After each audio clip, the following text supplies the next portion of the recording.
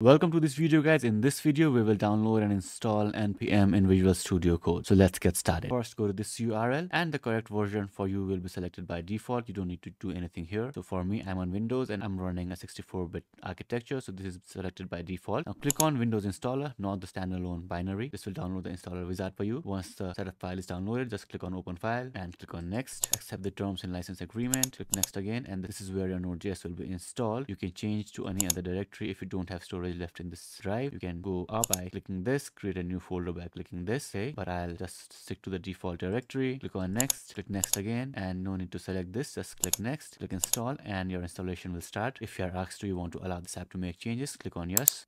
So once the installation is complete, just click on finish. Now open your Visual Studio Code and let's create a new folder where we can create a Node.js project and use NPM. So click on file, click on open folder. Let's create a new project in desktop and I'll just call it Node project. Click on select folder and we have our project open here. Now to use NPM and install packages, go to terminal and here let's check the Node version. As you can see, we are using Node 22.13.1. Now we can check the NPM version.